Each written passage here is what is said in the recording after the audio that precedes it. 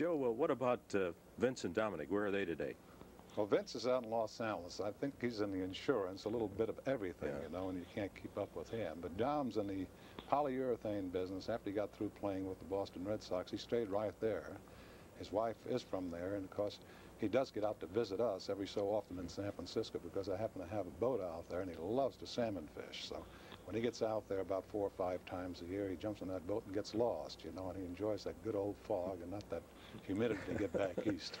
Did the three brothers ever play together on the same team at any time? Not any one league game, but we were on the field at one time. We played an exhibition for charity, and that was, I imagine, during a war where they got us out of the uniform and put us out in the field. That was in Tampa. It was Vince, Dom, and myself. 3 of us were playing the outfield in that particular game, and I believe it might have been against the Red Sox, Cincinnati Reds. Were there any other brothers who were involved in baseball? I had an older brother, Tom. He runs the restaurant out there in San Francisco, and Tom is about 72 years old, and he was the breadwinner of the family, being the oldest, you know. But he certainly had a great opportunity to be in baseball, but he had to forsake it only because of, like I had just mentioned, he had to help Dad out there in the fishing boat and so forth. But Vince, I would say Tom would have been quite a ball player. He was about 5'10" stature and weighed about 175, 180 pounds and can hit a ball as powerful as anybody I'd ever seen. Of course, when I was a kid, and I admired and looked up to him.